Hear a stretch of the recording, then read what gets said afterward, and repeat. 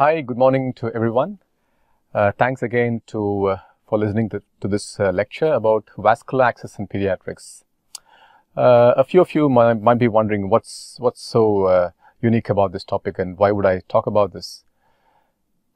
Vascular access in pediatrics is probably the most frustrating, time-consuming intervention for an anesthetist, particularly in small children. Not only that, for the child, it's a terrifying experience. So it's something which they definitely don't enjoy, and that's one intervention based on which they don't want to come to a hospital or see a doctor or a healthcare worker. So any injections is going to scare a child, not even in adults. It's quite difficult to get a needle in, but in child, I think it can be quite frightening for them. So we need to try and make this experience as smooth as possible.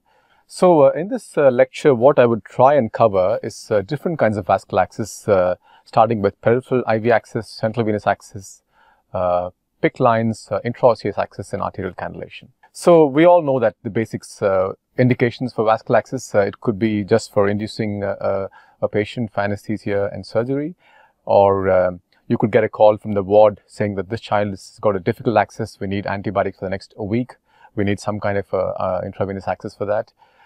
You could get called from the intensive care for a central line for parenteral nutrition, or in an emergency where they find it difficult to get an access in the emergency room, you might get called.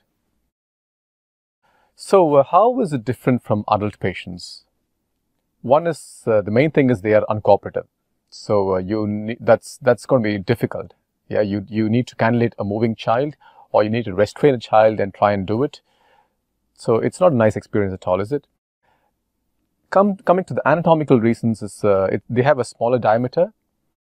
They could have a lot of fat, subcutaneous fat in some children, so it can be more difficult to cannulate these children.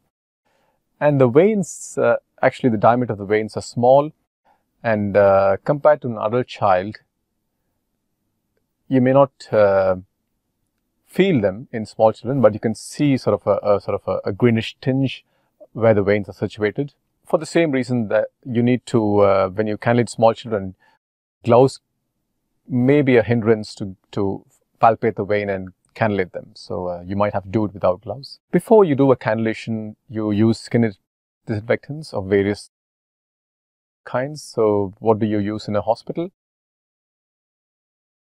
So these are three different things which we could use. Some people also use povidone iodine, but in our hospital we have all these different makes.